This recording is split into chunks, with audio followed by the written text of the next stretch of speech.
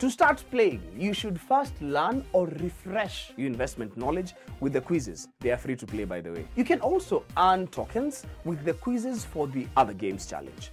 The questions are arranged in levels with 5 questions per level and 10 points per question for a total score of 100%. The questions are random and different each time, so you can take the quiz as many times as you like, and you can even redo the questions that you get wrong. The 10 ShareHub tokens that you get for each correct question answered are redeemable for use in the virtual stock market game, which is the Wazito Shares Challenge, a stock market simulator game. It's a virtual stock market with virtual companies across various sectors. They are interesting questions revolving around financial market jargon, which comes in handy.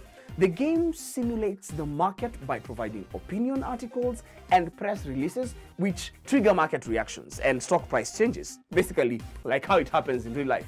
The triggers are randomized, but the news, alerts, and press releases will be displayed on the notification center inside the app. Players get to use that info to make buying and selling decisions, just as they do in real life. The game will conform to the demand and supply rules of the market. The virtual stock market has 45 companies spread across various sectors, which include insurance, FMCG, that is fast-moving consumer goods, construction, banking, transport, investment, energy, and telecommunication. There are 3 levels: beginner, intermediary, and advanced.